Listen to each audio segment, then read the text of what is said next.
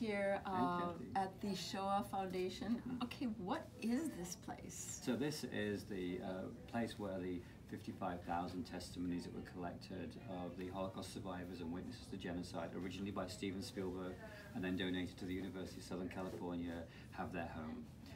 They are preserved here in perpetuity so that that story can be told all around the world.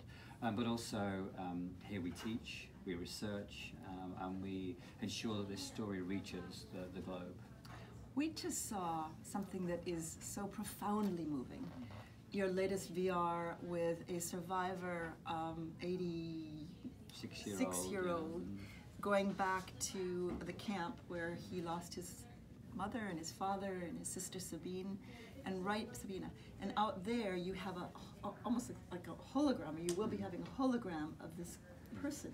Can you talk about that new technology? Well, we're trying to figure out how do we tell these stories in the future. Many new technologies are available to us, but just because they exist doesn't mean to say we should use them. And if we are going to use them, we have to figure out how do we use them in a way that's going to, for that story to live in an appropriate way. So the VR piece called The Last Goodbye features Pinchas Kutter going back to Majdanek for the final time in order to say goodbye to his family. We go through the camp with him and experience what it's like to be there with him. But that's not the end of the story, because actually that then stimulates many questions. And so Dimensions in Testimony is a project we developed so that you could actually converse with video.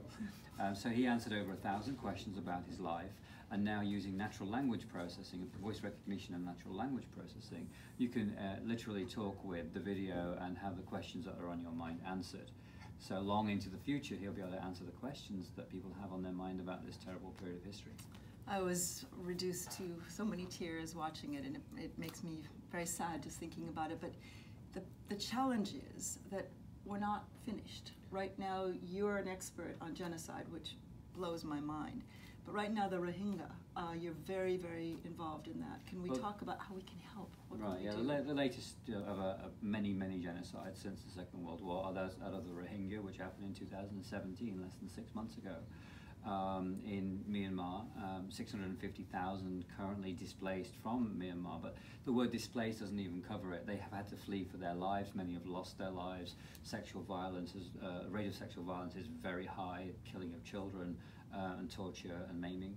So we've taken those testimonies, not just to document, but so that they can be advocates for their own cause, so that we hear their voice and we can relate more closely to them.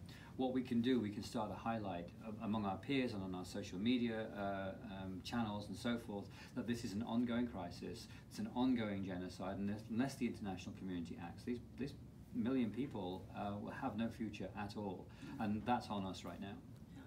And you know, it all starts with a single, I don't like you, I think you're creepy, you're not me, you're the other.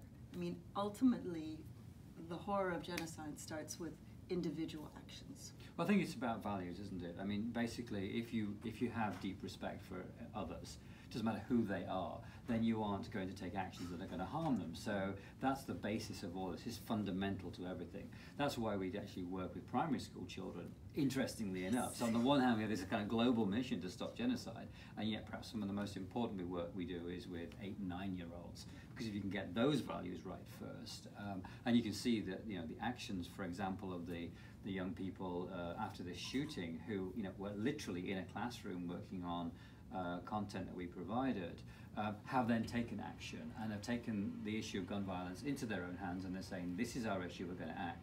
That to me is a kind of education that, in spite of the terror and the horror, you get something really beneficial from it, and that's what we hope we can continue to contribute. Are you hopeful about the future of mankind, peoplekind, humankind? If we look at the data, no.